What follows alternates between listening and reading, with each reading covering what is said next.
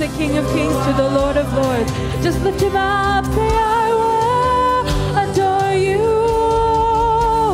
Holy, holy, holy is our Lord God Almighty, who was and is to come. Amen. Yes, come Jesus, come soon, Holy Father.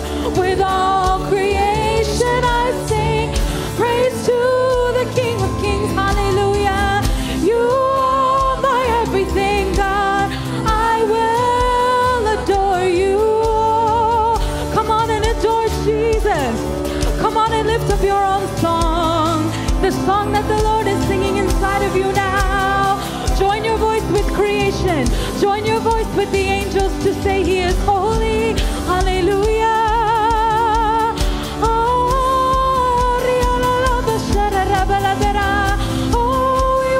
You, Jesus, you are worthy of it all. Amen. You are worthy of it all. For from you are all things, and to you are all things. You deserve the glory. Sing it out.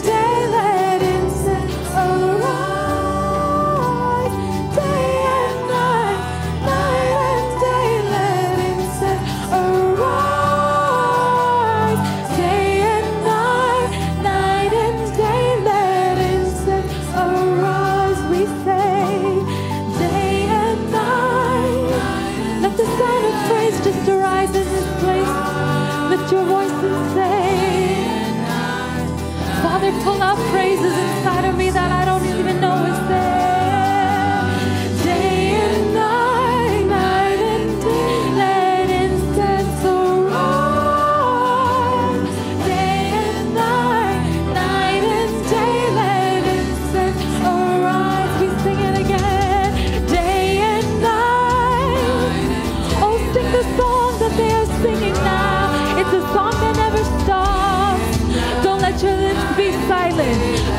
the lips be still in this time. Day and night, night and day, let incense arise. Day and night, night and day, let incense. You are worthy of it all. With your hands high above your head, you are worthy of it all. Hallelujah, hallelujah. For from you, everything I have, oh God, everything I am is from you, oh God, so I give it back to you. We give you the praise as a church. We give you the praise as a family. We give you the praise as your body. You are worthy of it all. Hallelujah. All the saints lift their voices. Do you hear your children, God? Do you hear your children sing to you? Let it be sweet. Let it be incense in your presence, oh Lord. To you are all things.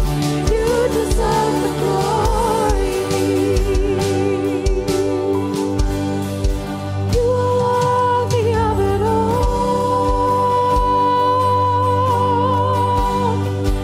You are worthy of it all.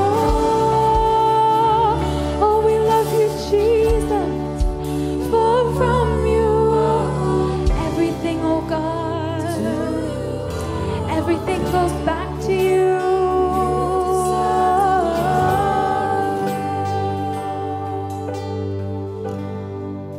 You are worthy of it all.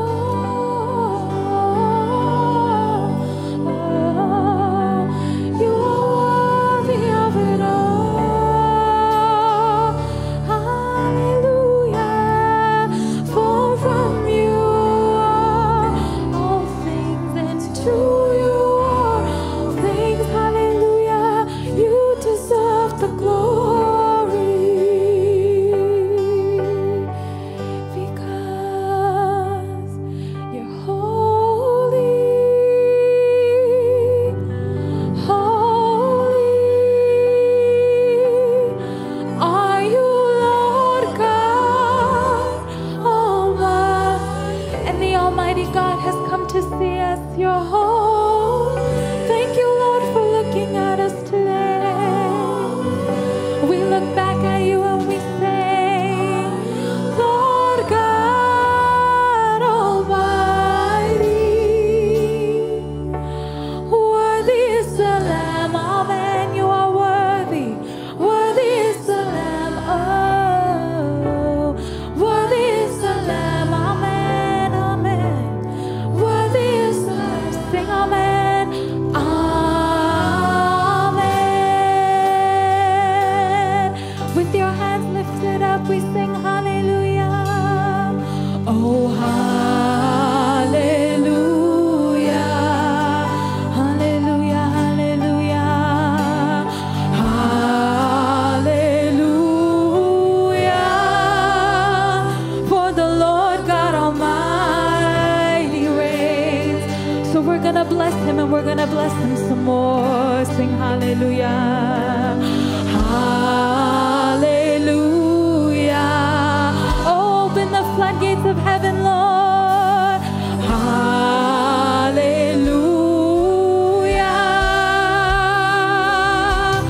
Holy, oh, holy, oh, are you, Lord God Almighty. Sing it out, sing it out. Holy, oh, holy, oh, are you, Lord? Can we just lift up our arms, Almighty? Just surrender to the Lord. Worthy is the Lamb. We sing worthy. Worthy is the Lamb. We sing worthy. Worthy is the Lamb. Yes, you are. Worthy is the Lamb. Come on, we sing righteous. Righteous is the Lamb. Yes, you are, Lord. Righteous is the Lamb. We sing holy, holy. Holy is the Lamb. Yes, you are. Holy is the Lamb. Come on, it's Jesus. Jesus is the Lamb. Can we sing Jesus? Jesus is the Lamb. Come on, we sing Jesus. Jesus is the Lamb. Oh, Jesus is the Lamb. We sing amen. Amen. Oh, yes, you are. Amen. Yes, you are, Lord. Amen. Yes, you are, Jesus, worthy. Amen. Can we sing, you are worthy of it? You are worthy of it all. You are worthy of it all. Just cry out to him today, for from you are all things, and to you are all things. Yes, Jesus, you deserve the glory. You are worthy. You are worthy of it all. Yes, Lord, you are worthy. Jesus, you are worthy. Holy Spirit of God, you are worthy of it all. There is none like you, Jesus. There is no one like you, Father God, that is worthy of it all. Holy Spirit of God, Jesus. And to you are all things. You deserve the glory. Last time we sing worthy, you are worthy of it all. Just surrender to him all that you have to him. You are worthy of it all.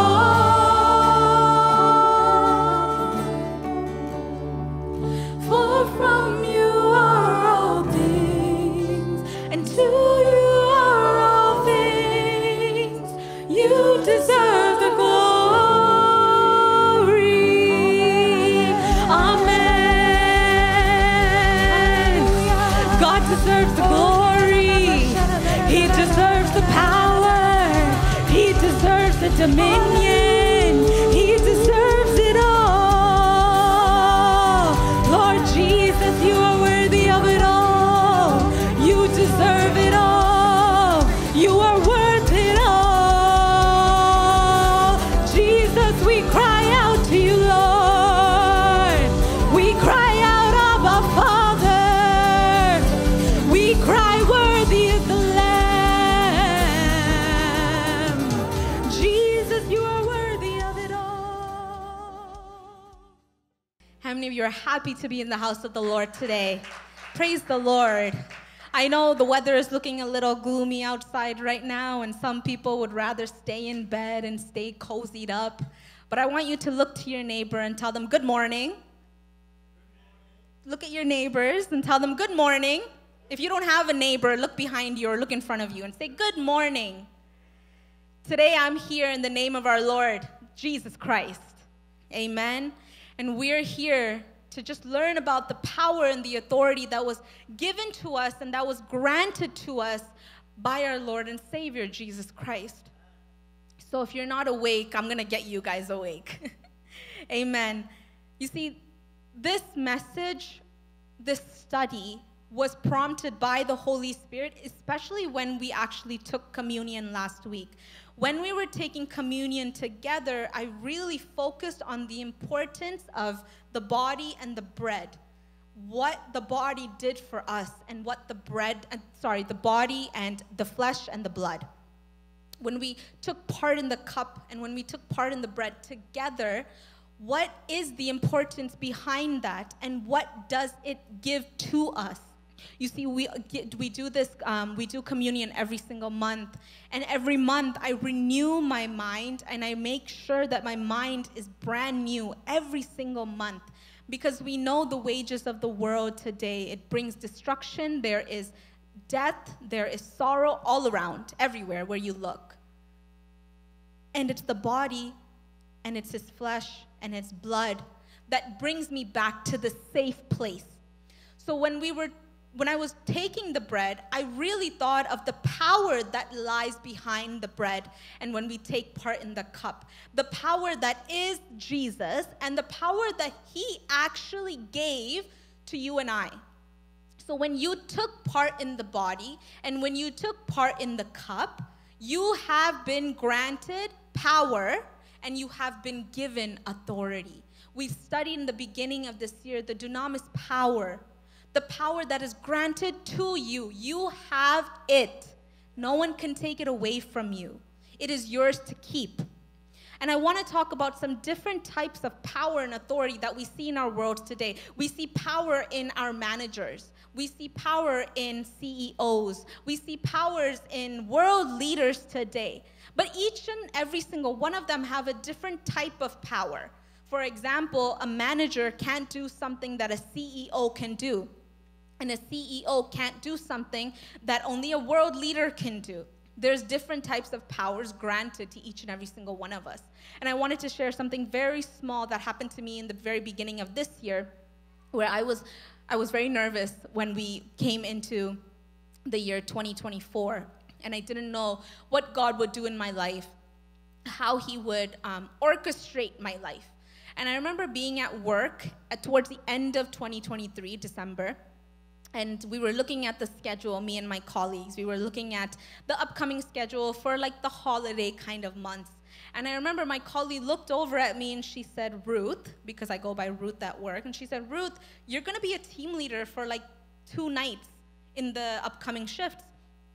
I was scared. When I was telling you I was scared. Because the team leader position is often given to people who have more experience and have years and years of experience. Because they have to watch over the entire unit, they have to watch over all of the patients, and to make sure that everything goes okay, you have to be able to have certain experiences and knowledge and skills. I was very nervous being in this position, but I gave it to God, and I gave it into God's hands, and I completed those nights as a team leader. I give all glory and honor to God for giving me this opportunity, because I was only given this opportunity when I was 1 year and 2 months into this job. Whereas people who are still longer don't get this opportunity sometimes. So I really do give praise to God. But where I'm going with this is that when I was given this power, a certain authority as a team leader, I was able to give new assignments to nurses. I would give new admissions to nurses. I would have to make whole new assignment for the next day. Or sometimes I would have to talk to patient floor managers for the next day. And I would have to tell them what's going to happen, what's our upcoming surgeries like. This was something that was nerve-wracking for me. But this was some type of role that I was given.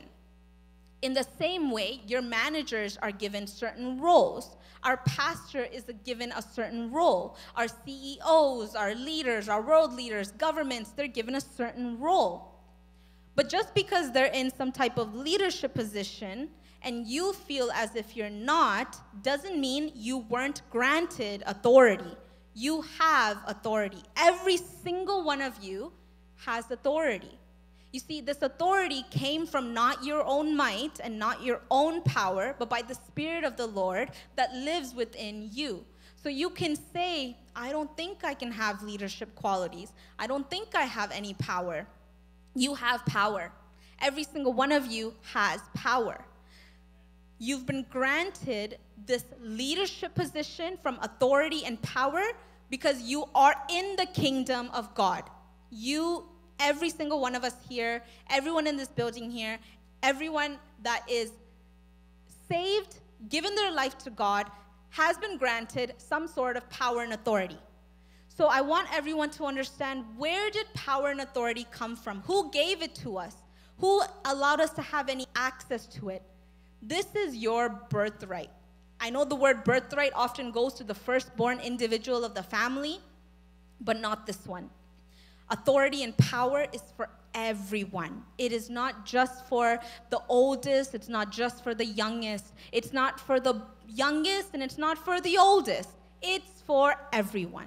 So I want everyone to understand that in order to bring fullness and fulfillment in your life, you have to understand and access that authority, apply that authority, acknowledge that authority, be aware of the authority that God has granted to you. Amen? You have it. But how do you apply it, and how do you access it? So please, if you have your Bibles with me, turn to Genesis chapter 1.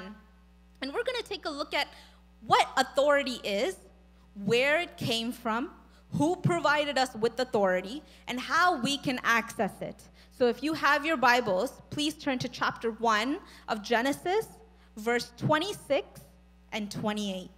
And we're going to read this together. Many of you probably already know that God the Father, when he was making creation, he wanted to make man, and he wanted to make man in the likeness of his image. So that's this scripture that we're going to read from verse 26 to 28.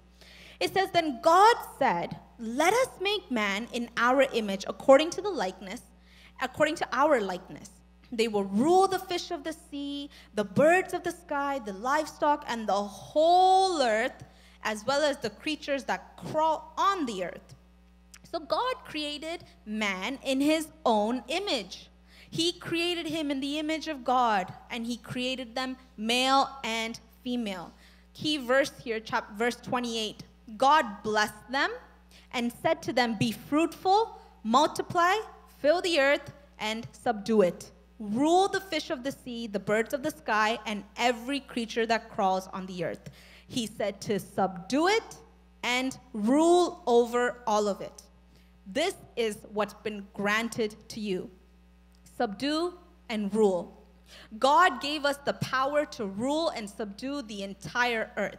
We were granted and we were given this power by God. You see, subdue and rule, there's multiple synonyms that we can use. Have dominion over, have control over, have power over, have authority over. You have been granted this authority over the entire earth and everything that belongs on the earth and everything that crawls in the fish, in the sea, and the sky. You have been granted this authority. Now, the only problem is we have one person who doesn't want us to have that authority and have that power. Everyone knows his name as Satan.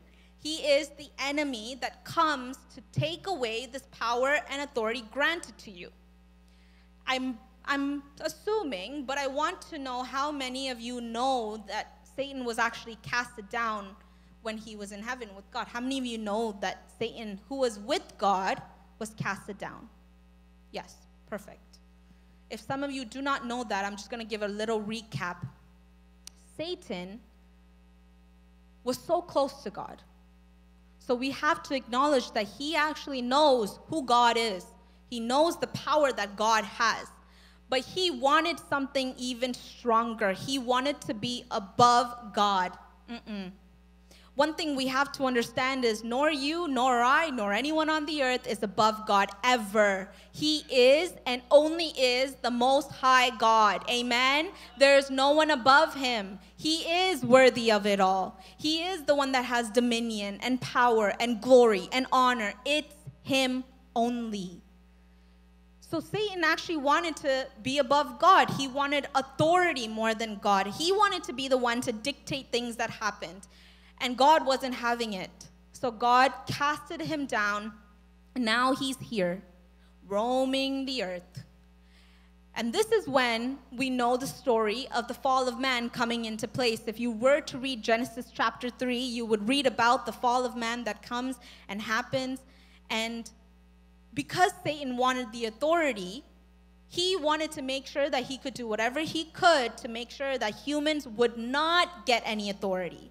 So this would happen before God made man in his own image. Satan is now casted down. He's roaming the earth. He's making sure that at least he has some authority over the earth. But then God comes in and says, I'm going to create man. And I'm going to tell him, you have to rule and subdue the earth. I'm giving you that power. I'm giving you that authority. But as soon as Satan heard of that man is going to have authority and power, he didn't like it. Because what did God say at the end of verse 28 in Genesis 1? He said, rule the fish of the sea, the birds of the sky, and every creature that crawls on the earth. That included Satan. He didn't like to know, and he didn't like the fact that God gave power to these humans to have dominion and power over him. He was not going to have it. And I'm pretty sure it drove him insane to the point where he comes in and he puts a little doubt in their minds. You see, because Satan was so close to God and he knew the power of God. And because God gave this power to the humans and this authority to the humans, he knew the power and the authority that humans can have, especially over him. And he didn't like that. So again, he comes to do what he knows how to do best, which is kill, steal, and destroy.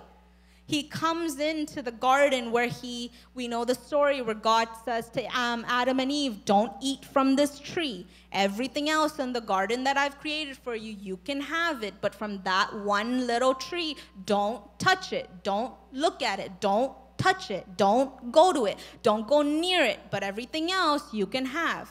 Of course, us being who we are, we go to the tree and we get lurked in by the devil. This is when the enemy takes something so familiar to you and he will plant a seed of doubt to make it sound as if God is against you. God is not against you. God loves you. And it was because God loved them that he said, don't go to it. Please don't touch it.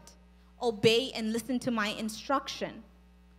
But Satan comes in and he plants a little seed of doubt. And he says, why can't you touch that tree? Why can't you eat from it? You know God only wants to make it seem that he's only God and he doesn't want you to become like him. That's what Satan does best. That's what he knows how to do best. He makes it so that we turn against God, so that our relationship with God is broken. I don't want a broken relationship with God. I never want that. And it's going to be hard because all that I have to do is obey his instructions. But sometimes his instructions are hard to obey in my life because I want my way. I want my thinking. I want what I want. And I never want really sometimes what God wants in my life. So this is what happens when we do a half obedience kind of thing, where God said, you can do everything here, you can have everything here, except that one little tree. And because now Eve took a bite from that apple, there was a little bit of half obedience. But half obedience still leads to some kind of disobedience. It's you do what God says you to do, and if you don't, that's disobedience. It's not 1 foot in and 1 foot out. It's you're obeying or you're not obeying. That's it. There's no other thing to it. You obey the word of God or you don't obey the word of God. You follow him or you don't follow him.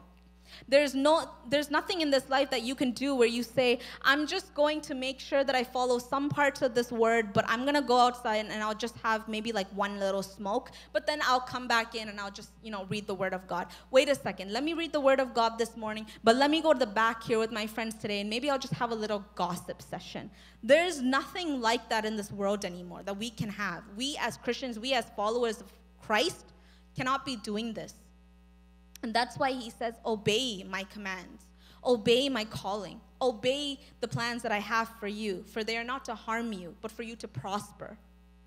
So this is where authority actually came from. God gave the plan for man to subdue and rule all over the earth, especially over Satan. So you have power over Satan, but sometimes we give more credit to the enemy than we give to God. We say, oh, look, the enemy is really testing me today.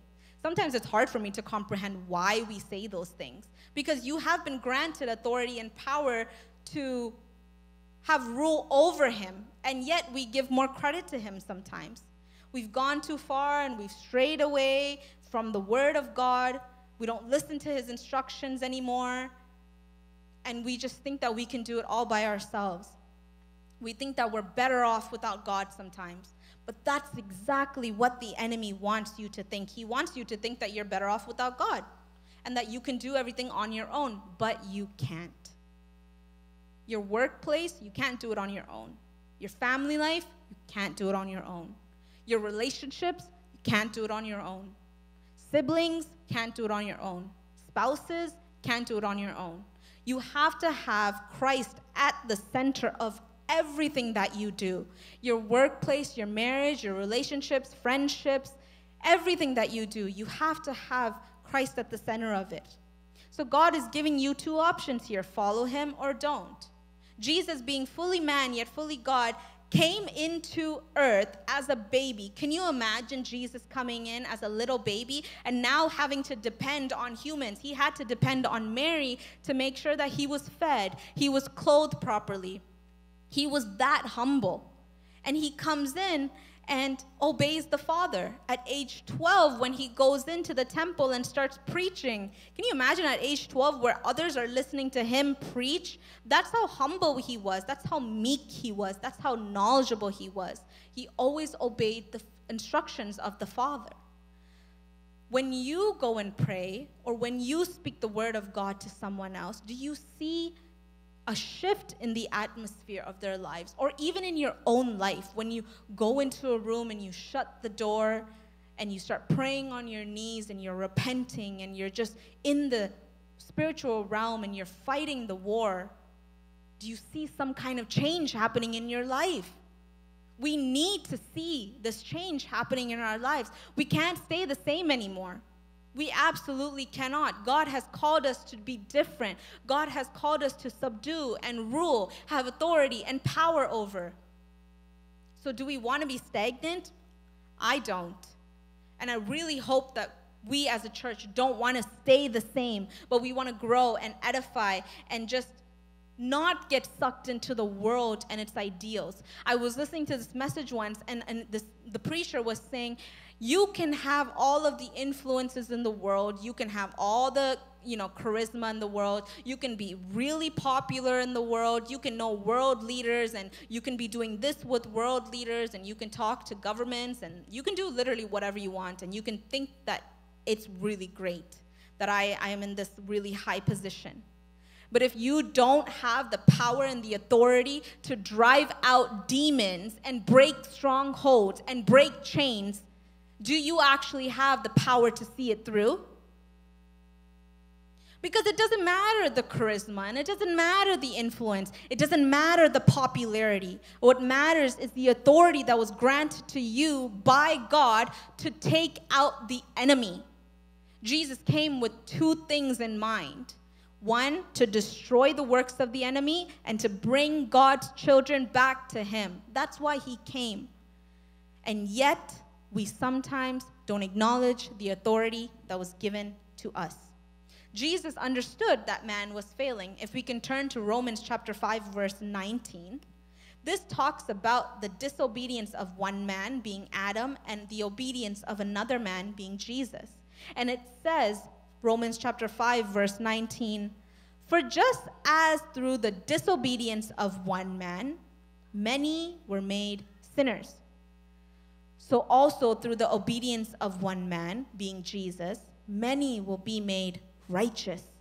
I am righteous because of Jesus, amen? You are righteous because of Jesus, amen? Can you agree that you have been made righteous? I have been made righteous. I have been made righteous. Can I see some arms being waved in the air, acknowledging the fact that you've been made righteous? Amen. Hallelujah. You have been made righteous because of Jesus, because of that one name, because of what he did for you. Contrary to what the world may think, the powers of the world aren't enough for the kingdom of darkness. You need the power and authority of God to really just defeat the demons in the kingdom of darkness. We see it here today. We see now missiles being blown off here. We see stabbings taking place. We see gunshot wounds. We see everything happening because we know that we're living really close to the kingdom of darkness. It's here. The end times are here. We might not want to admit it sometimes, where we see signs that are taking place. You see the signs, but we don't want to admit it.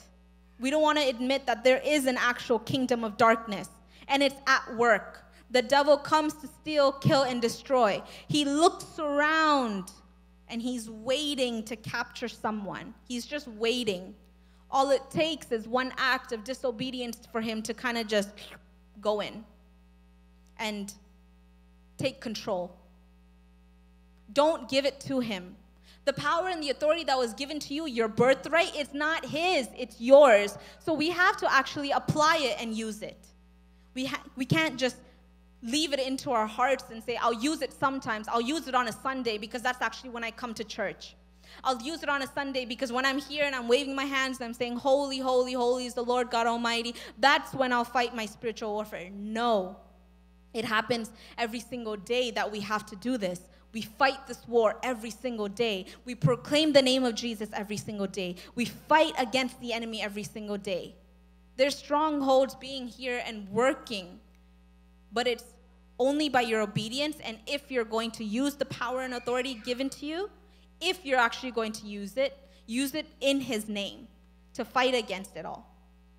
I was reading a statistic that actually said that from the year 2000 until now, there's been about 23 million people who've walked away from Christianity. 23 million. From the year 2000 until, I would say, probably 2023, because that's when I read the statistic.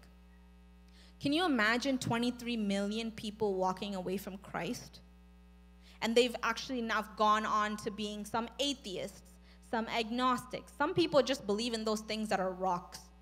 I cannot and will not agree with anyone who looks at a rock and tells them that they're getting power from a rock. I absolutely despise it. That is witchcraft. That is the work of the enemy. Your power comes from the name of Jesus. Amen? Your power comes from Jesus. Your power comes from the blood of the Lamb. Nothing else in this world will satisfy you. Just give me one thing, and that's Jesus. So from the year 2000 until now, 23 million have walked away. And it's a very sad thing, because I believe it's not because they didn't get what they wanted and it's, maybe they prayed for one thing and they just didn't get that. I don't think it's because of that. I think truly they walked away from Jesus because they never actually truly felt the presence of God. They never been intimate with the Father. They never actually stood aside from the world and closed that door, went on their knees, and just begged with God to see his face and to seek him at all times. I think that's the problem that we have here today. Why are we not experiencing his presence sometimes in our life? Why are we not obeying? Why are we not stopping to listen to him, to listen to the Holy Spirit, to walk with him, to listen to him, to fixate on his word, to meditate on his instructions? Why are we not feeling the presence of God? I so admire the Israelites in the book of Exodus. If we can turn to the book of Exodus, I believe it's chapter 12. In the book of Exodus now, God had told Moses to tell all the Israelites to take the blood of the lamb and to pour it and to spread it all on the post edges of their doors, if you remember that. And if they did that, then the Spirit of God would pass over their house, and this was the plague when God said that he would take the firstborn of every household, and he said, but if you were to spread the blood across the doorpost of your home, the Spirit of God would pass through and it would not harm anyone in that household. I admire the obedience that they had in this, because their mindset wasn't, okay, if I were to put the blood of the lamb, then my household won't be harmed. That wasn't their mindset. It was, God said it, I'm going to do it. That was what they had. They had an act of obedience, and it was this prophetic act that revealed this submitted heart to God. Sometimes we don't want to. Sometimes it's hard. Sometimes it's also easy. But we have to fixate on what God wants. It's very easy for us to say, I want this, I want that, I need this, I need that. But it needs to be for God's glory. And if it's not for God's glory, it's not going to happen. It always needs to be for God's glory. Everything that we do, our education, our workplace, our families, our marriage, our relationships, siblings, relationships, friendships, workplaces, everything ultimately comes back for the glory of God. It needs to be for the glory of God. Are you glorifying God in your workplace? Are you speaking life in your workplace? Or are you speaking death? You can choose to speak life, or you can choose to speak death. Are you gossiping, or are you proclaiming the name of Jesus? Are you speaking badly about another person because they got a higher raise than you, or are you speaking power over your job and authority over your job to make sure that God gives you a greater job? You have options here. You just have to make a choice. You can do one thing or you can do another. This is the choice that's been granted to you, that comes along with the authority and power that's been granted to you. So use it wisely. Use it wisely. So this was the heart that they had. They obeyed God's instructions. In 2 Corinthians chapter 6, verse 16, God is telling us, 2 Corinthians chapter 6, verse 16, he says, I will live with them, I will walk among them, I will be their God, and they will be my people. I will walk with them. Will is this like statement. He will do it. He didn't say I might walk with them. I maybe will do it with them. He said, I will walk with them. I will be their God, and they will be my people. Amen? We are people of God. We are people that are His. We belong to Him. Amen? So you have the authority and power that comes with God. God is behind you when you just do something. Every time He says, every time you go against the spiritual warfare that you're in right now, God is with you. He's standing with you as you wear the armor of God. Nothing can come against you because God is with you. And if God is for you, who can be against you? If God is for you, who can be against you? Jesus came, as I had stated before, He came with the idea to do two things. One, to destroy the works of the enemy, and two, to bring people back to God. And we can see this in 1 John chapter 3, verse 8. 1 John chapter 3, verse 8. 1 John chapter 3, verse 8. And it says, the one who commits sin is of the devil, for the devil has sinned from the beginning. But the Son of God was revealed for this purpose. He was revealed for this purpose. Keep that in mind. To destroy the devil's works.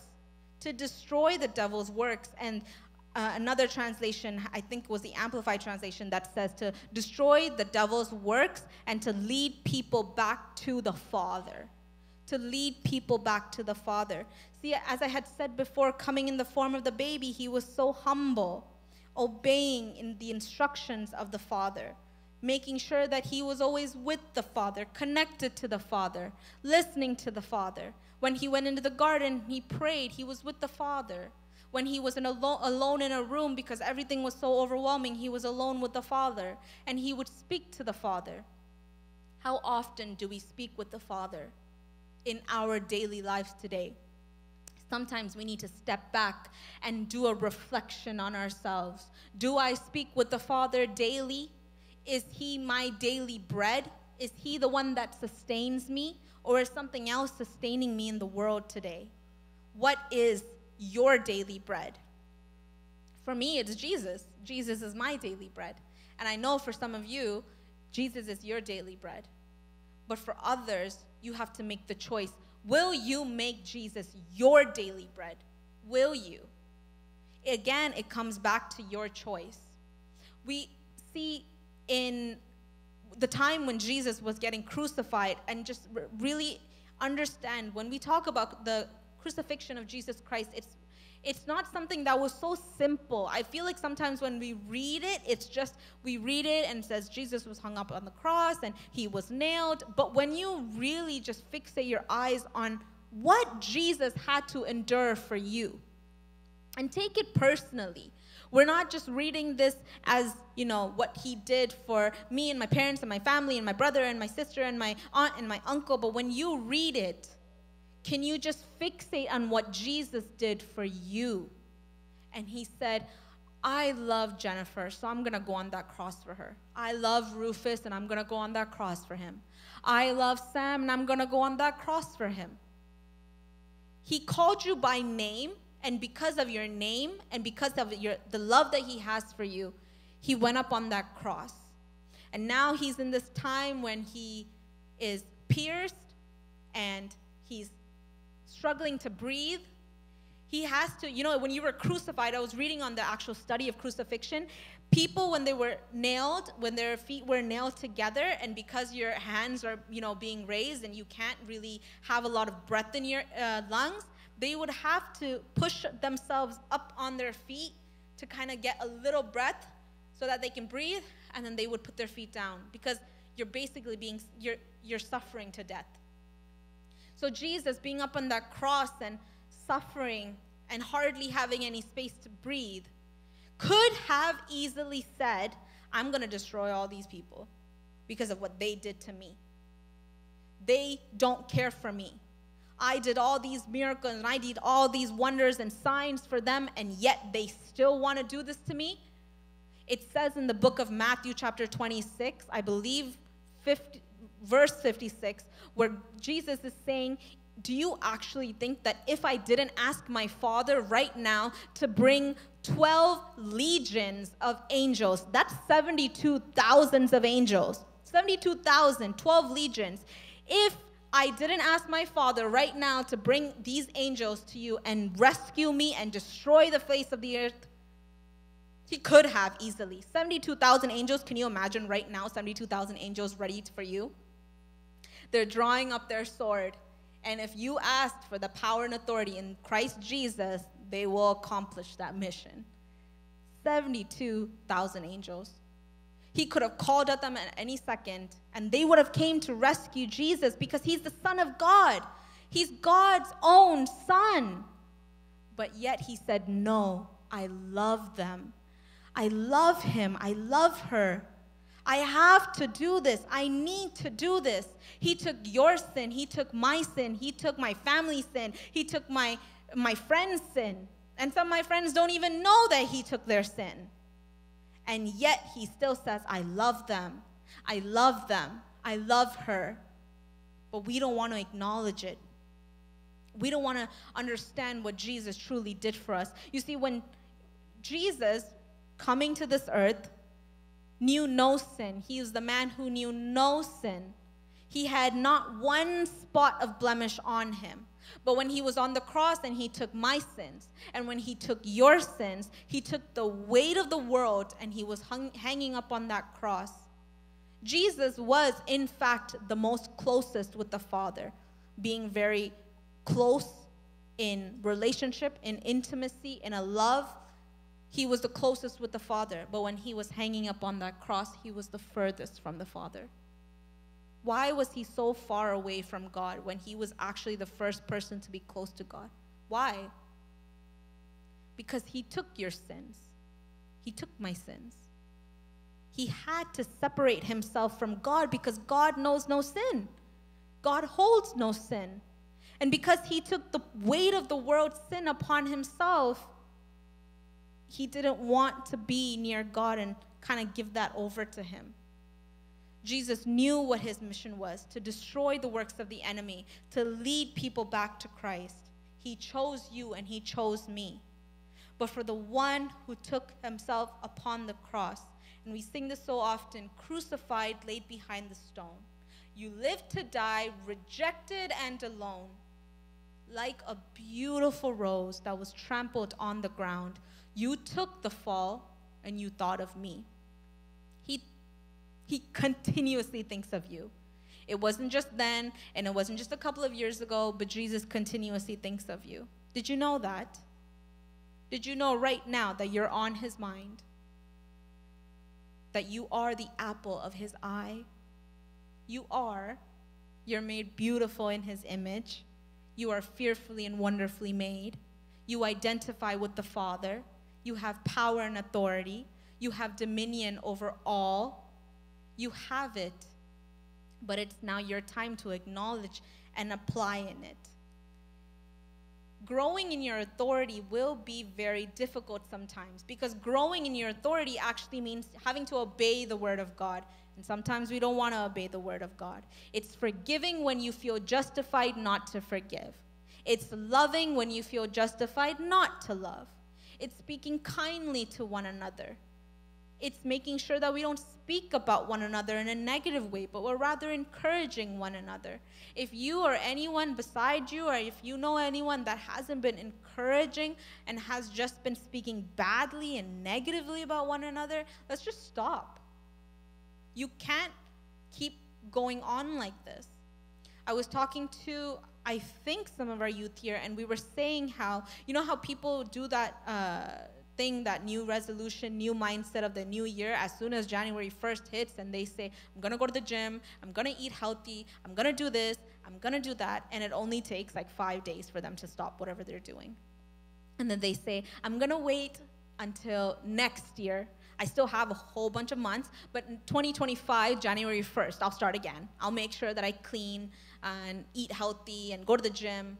But you don't actually have to wait a whole year to make sure that you can just start now. So you can actually start obeying the word of God now. You can make sure that you forgive now. You can love right now. You can be kind right now. You can stop discouraging one another right now, and you can start encouraging one another right now. All you have to do is choose to obey. Authority comes from obedience. The more you obey the word of God, the more power there is in your authority. So when you obey, when you fast and you pray, when you make sure that you're giving all that you have to Christ, and you're making sure that in everything that you do, you're glorifying God, the power that comes in your authority is heightened, and it comes to fruition. That when you say it, it actually happens. And if you say it and it doesn't happen, don't stop. Keep going. Speak in the name of Jesus, and speak the name of Jesus at all times, making sure that you give everything to the Father. You were given the authority just as Jesus was given the authority. The same Spirit that rose Jesus from the dead is the same Spirit that lives within you. You have the Holy Spirit. And the Holy Spirit is the one who gave power and authority to Jesus. You see, when Jesus came and he was being baptized by John, John actually just baptized him, and the heavens opened up, and God acknowledged him as Jesus, my beloved Son. That's when Jesus had power. So Jesus had power to heal the sick and to make sure the blind would see, and that the lame would walk, and that the deaf would hear. Jesus had that power. But when he was baptized by John, and as soon as he came up and the heavens opened and the dove came upon him, that's when the Holy Spirit appeared to him and gave him power and authority to rule over everyone. Amen? He has been given that power and authority. So if the same Spirit that raised Jesus from the dead now lives within you, can you imagine the authority and power that you have? Jesus said, more than what he did, you can do greater things because of the power and because of the authority that lived within you. Jesus never engaged in any type of conversation with the enemy. We were in fasting and prayer last Saturday, I believe. And we had Pastor Michael who came. And I remember I'm still meditating on the word that he had given that day. And I'm so happy I came to the fasting and prayer, because he was speaking about how Jesus actually never engaged in any type of conversation with the enemy, ever. He never would do that. But instead, he would prove the enemy wrong by stating scripture and going back to the word. We had a sermon done by Angie a long time ago, and we were reading about how Jesus keeps telling the enemy, it is written that man shall not live by bread alone, but by every word that comes from the mouth of God. It is written that that God cannot be tested. It is written. It is written. It is written. How many of our days do we go by where we say, it is written? Because you can actually take this scripture and speak against the enemy. You have the authority to do it. God gave you the book to use, not for it to dust around until the next Sunday comes along. Use what has been granted to you. This is my daily bread. It sustains sustains me. It grounds me. It makes sure that I'm lifted up when my head is casted down low. It makes sure that I know who I identify in. I know that I am a daughter of Christ. I know that I have the Lion of Judah inside of me. I know I have the resurrection power inside of me. But how many of us actually acknowledge that daily? To make it easier for Jesus, he could have easily told Satan, yeah, okay, I'll bow down to you, and yeah, sure, that way I won't actually have to go to the cross. But who remembers in I think Matthew, when Jesus tells Satan, get behind me, Satan, because you don't actually know the concerns of God, and you are a stumbling block to me. Every day we have to focus on the concerns of God. What does God have a concern of over your life? These are questions that you have to ask Jesus. You can't say, this is what I want, this is what I need, this is what's going to happen, and that's it. But what does God actually have intention for you? In your family, in your career, in your workplace, whatever it may be. God has a plan for you to prosper. That's what it tells us in Jeremiah chapter 29. Plans for you to prosper. How are you going to prosper if you don't use the authority granted to you? How can we prosper if we just say, yeah, I'll just give it into God's hands. Whatever he wants to do, he can do. There's some part of you that has to work with God. You are co-leading with God to make sure that what happens in your life is according to his will and his plans for your life. The concerns of God was to bring Jesus so that he can destroy the works of the enemy and that he can make sure that people are led back to him. You see, when Satan gave this opportunity for Jesus and said, if you worship at my feet, I will give you everything. That's a shortcut. Jesus could have taken that shortcut, but Jesus knew who he belonged to. Jesus knew the kingdom and the power and the authority that relied and is in God. He knew what it was to be a son of God. He knew what it was to be the son of the living God. And he knew that this was not the shortcut that I'm meant to take. So Satan, get behind me. You are a stumbling block. You do not know the concerns that God has for me in my life. Ask God daily, what are your concerns, Lord? What are your concerns? I've been saying this to myself, and sometimes when I speak to others, I'll say it repeatedly. Half obedience is still disobedience. You can't do one and not the other. You can't forgive but not tithe. You can't love but not love this person. And you can't talk to this person but not that person. You can't encourage this person and then discourage that person. Whatever you do to everyone needs to be an equal kind of a thing, because that's what Jesus does for us. Jesus looks at that sinner in the same way that he looks at me, because I am also a sinner. I know that I'm a sinner. We have to acknowledge that we have sinned. We were born as sinners, but we have been made new in Christ. The old has passed and the new has come. Acknowledge that you've been made new in Christ. See, the problem within our churches these days is that sometimes we don't want to look at the right versus the wrong. We don't understand discernment. We don't understand, okay, the word of God says don't do this, so I won't do it. We say the word of God kind of says this, so maybe I'll do half of this and then later on I'll go do something else. Discernment doesn't mean you know right from wrong. Discernment means knowing right versus almost right. Because when you go and do something that is almost right, it doesn't mean that it's right. So know discernment. How do you know discernment? It's by knowing the word of God. When you say the name of Jesus, do you actually understand the power that is in his name?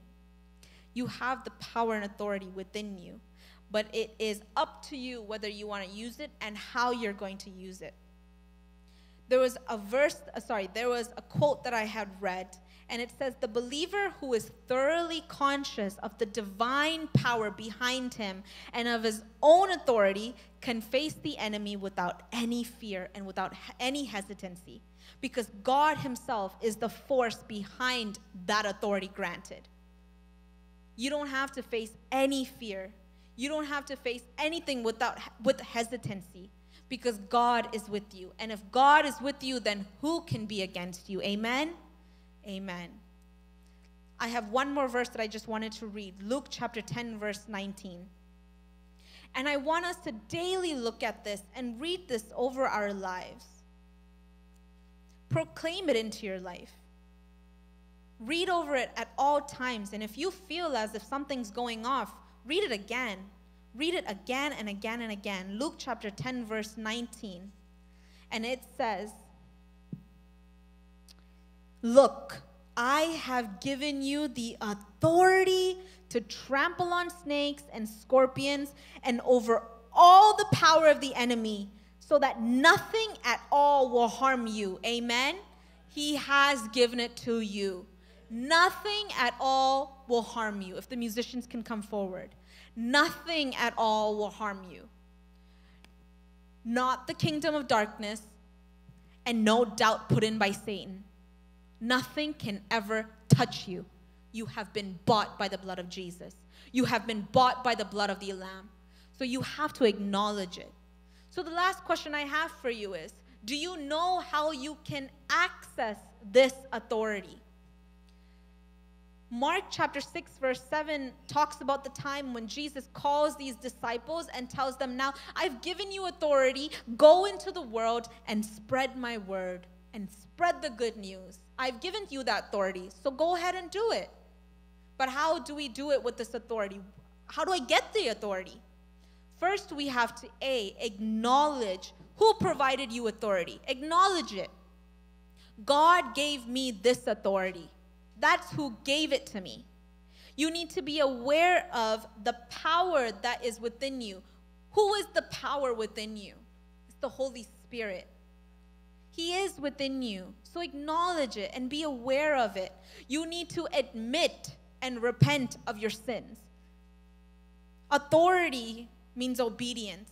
And when we're not obedient and we're being disobedient, that's a sin. Repent of it. Leave it behind. It said, flee from me, Satan, get behind me. I don't want it. I don't want what you have to offer. It's nothing. It's waste. It's garbage. Jesus has given me the kingdom, the power and the authority. What more could I want? So acknowledge it. Be aware of who gave it to you and admit and repent from your sins. And lastly, you need to understand on whose account the authority was given to you. It was because of Jesus. Because he hung up on that cross and he said, I love you. I love you. I love you. And because of that account, we have been granted this power to do things we can hardly even imagine, to do immeasurably more than we can ask, think, or imagine, according to the power and the riches of his glory. Amen. That's what it says in Ephesians chapter 3, verse 20. All you have to do is acknowledge who gave this to you. All you have to do is be aware of who gave it to you. All you got to do is admit and repent of your sins and be aware of who gave this power, on whose account it was granted to you. Please, if you can just stand with me.